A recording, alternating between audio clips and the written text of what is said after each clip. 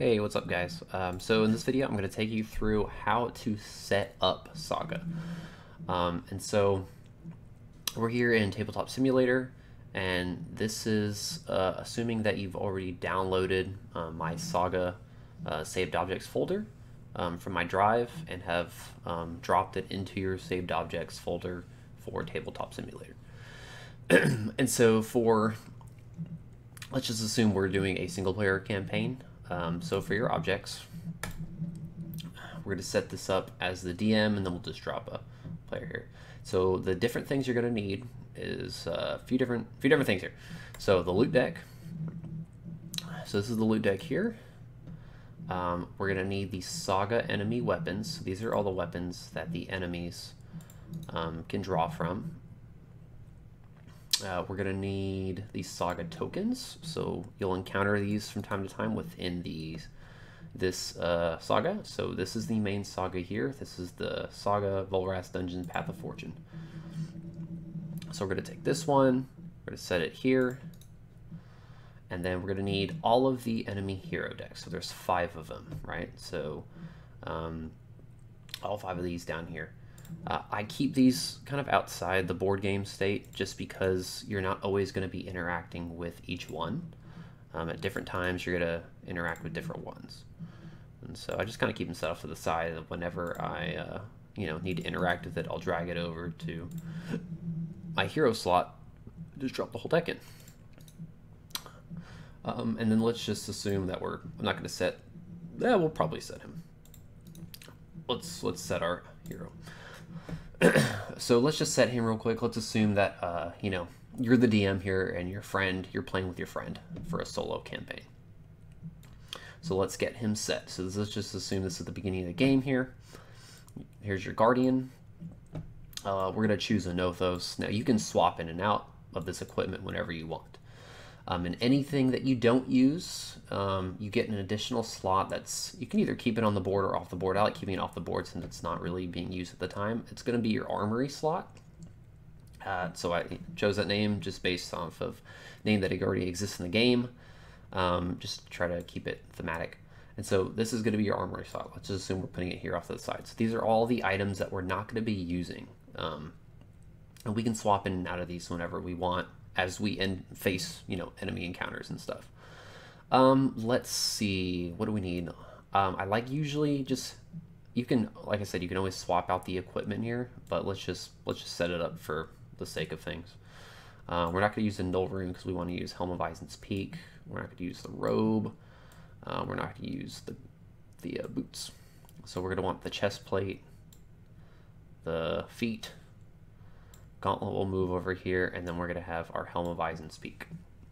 So we have our 1 class specific. We have 1 arcane barrier. I think it's typically fair to either do 1 or 2 arcane barrier type items. Of course, as you face enemy heroes, you'll know whether or not they have arcane abilities. So if you have enemy heroes with arcane abilities, you're probably going to want to focus on arcane. You might want 1 anyway, just because they have access to wizard cards or rune blade cards that deal arcane damage.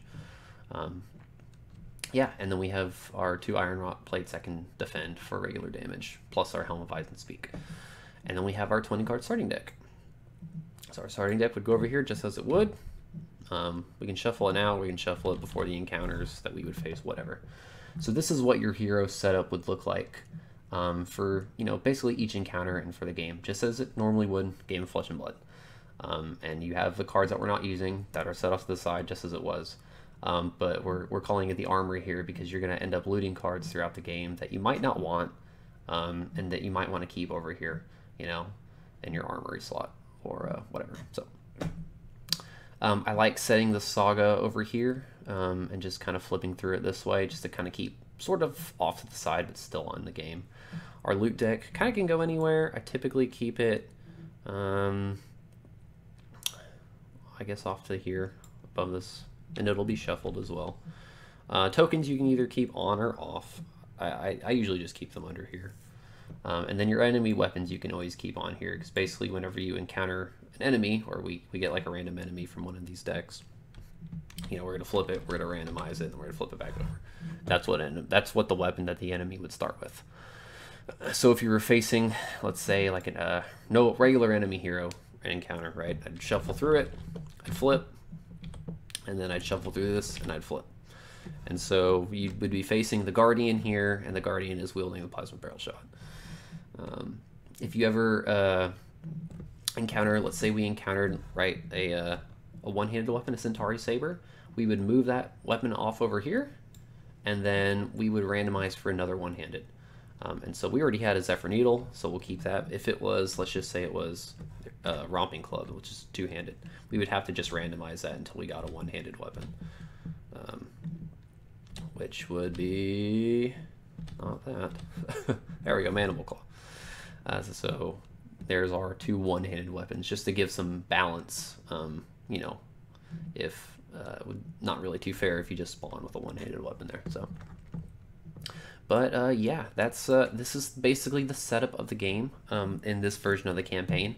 That's typically the only breakdown of the cards you're going to have. You're going to have your saga, which is going to include the entire saga, your tokens, your enemy hero decks, and your weapon deck, and then the player deck over here. So that's the setup, and the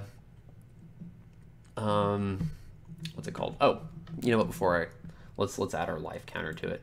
And so the different thing too here, or one of the different things I guess about Saga is that the starting life is going to be different depending on how many players, right?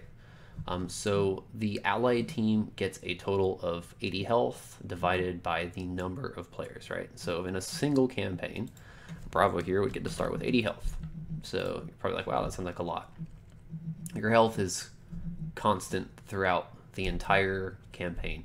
So if I lose life, that's life that I've lost throughout the entire campaign, right? So if I start my first enemy encounter and I go down to 77, I have 77 life left for the campaign unless I find a way to gain life, right? So let's say I loot Sigil of Solace or something.